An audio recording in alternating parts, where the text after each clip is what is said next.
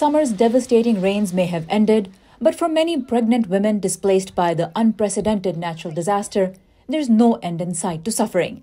Among them is Savera Ali. 8 months pregnant, she is taking refuge in a makeshift tent far from home. She can barely feed her 4 children. Taking care of herself and the baby she's carrying is almost impossible. My home is destroyed. Where should I go? There is no hospital where I can deliver my baby. Tell me, what can I do? We are begging to get some food. According to a United Nations report, nearly 650,000 pregnant women live in Pakistan's flood-affected areas. The World Health Organization says around 2,000 women are giving birth in unsafe conditions every day.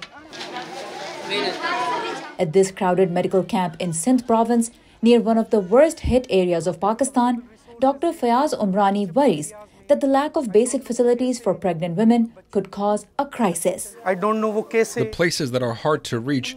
How will women there deliver babies? How many newborns can face complications? How many mothers suffering postpartum hemorrhaging or post-delivery problems will be able to get to a hospital? It's a horrifying picture. 20-year-old Sajda Bibi is pregnant for the first time. She traveled for an hour to get to this camp. I came with 4 or 5 other women. My relative in this village told us about the health camp, so I came here. My body hurts. My legs ache badly. I'll go if my husband is able to take me to a hospital. Otherwise, the midwife from the village will come to deliver the baby. Adding to the discomfort of pregnant women like Sabeda Khatun are skin diseases spreading from stagnant water and unsanitary conditions. My house is flooded. My husband and children are sick, and my foot is in this shape. Where can we go? We just sit at home. Doctors must exercise caution when treating such infections in pregnant women, as many common medicines are not safe for them. We can't give them just any oral medication as they are pregnant. We have seen severe infections on hands and feet, and some conditions are almost fatal, and we are referring those to specialists.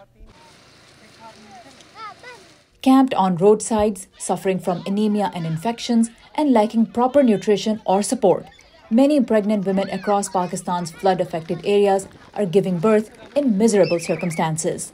The floods have damaged nearly 10% of Pakistan's health facilities, according to the World Health Organization, making it hard to provide care to pregnant women and their newborns.